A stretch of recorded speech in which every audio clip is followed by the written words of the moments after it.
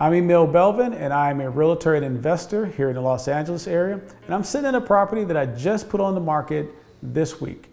It's a townhome here in San Pedro. It is 3 bedrooms, 2.5 baths. We renovated the kitchens and the bathrooms. It is got central AC and heat. It's got a fireplace, cathedral ceilings, and an open floor plan. This property, what's really nice about it is it's 1,758 square feet. Very nice size for a 3-bedroom, 2.5 bath with a large master suite as well as a nice walk-in closet.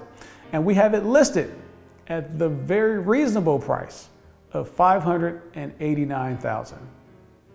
So to tell you a little bit about this particular project, it's one of those properties that I actually knew the person.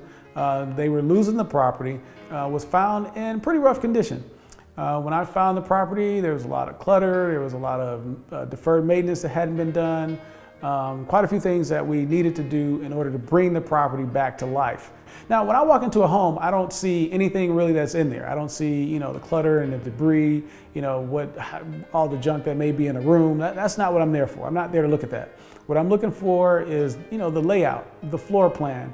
Drywall can be replaced, paint can be changed, carpet can be changed. We refinished the kitchen cabinets, put on new fixtures compared to where they were before. Cabinets are very expensive. So whenever you can keep the kitchen cabinets, the bathroom cabinets, refinish those, paint them, put new knobs on them, bring the cabinets back to life, man, it's a tremendous savings.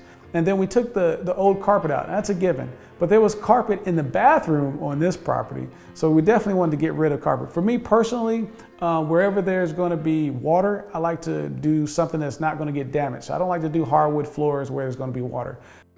Now today was a big day because today was our first open house.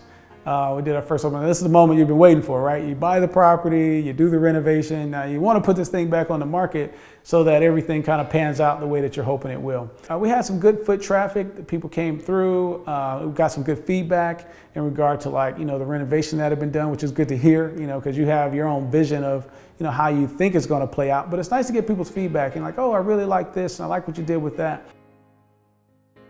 So to just kind of talk to you about the numbers, because I know whenever we're talking about flips and renovations, investors especially want to know what the numbers look like.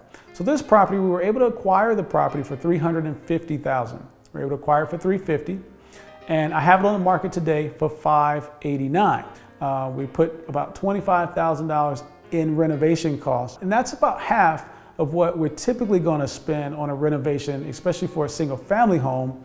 So we're looking to walk away with a decent return for our investment. And again, we purchased it in June. Right now it's December 2nd. And so hopefully we'll be closing right around the first of the year. And that's our goal on this one. If this and other projects are something that you may be interested in, by all means, take my information down and let's talk. My phone number is 310-670-3002. And also you can visit me on the website. I am thevacanthomeguy.com. I'm Emil Belvin. I'm a realtor and investor, and I'll keep you posted on how we shape up on this property.